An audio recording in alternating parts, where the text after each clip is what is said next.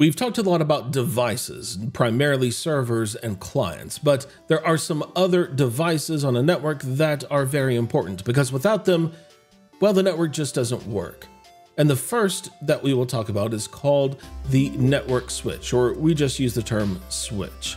This is a device that we plug our computers and our other devices up to. So my computer has a network cable plugging it into a switch, and that's what gets my computer onto the network.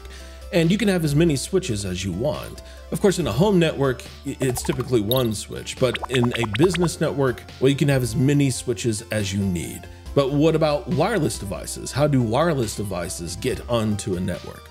They do so using a device called a wireless access point. It's essentially a switch for wireless devices. In fact, the access point is plugged 99% of the time up to a switch. So that is, first of all, how the access point gets onto the network, and switches direct data to the correct device using MAC addresses.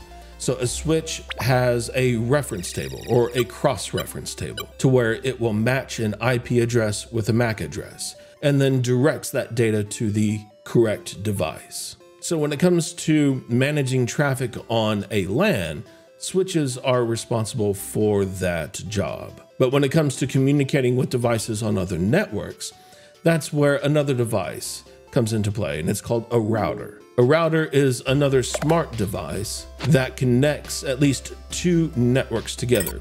Typically, we would use a router to connect our LAN to the internet. So the roads that all come to a single intersection are other networks, and this router is what is directing the traffic.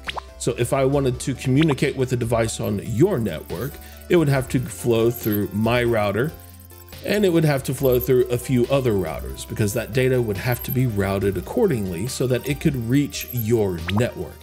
But of course, that's not a very safe thing to do. I mean, I'm not going to do anything to your devices, but there are plenty of people out there that will. So we need some kind of security for our networks, and that's where a firewall comes into play. They typically sit in between the router and your first network switch. Although here recently, we have devices that are called next generation firewalls, which contain firewalls as well as routing capabilities. But a firewall, well, it essentially builds a wall around your network. It is a perimeter, and it controls what data can come into your network from outside.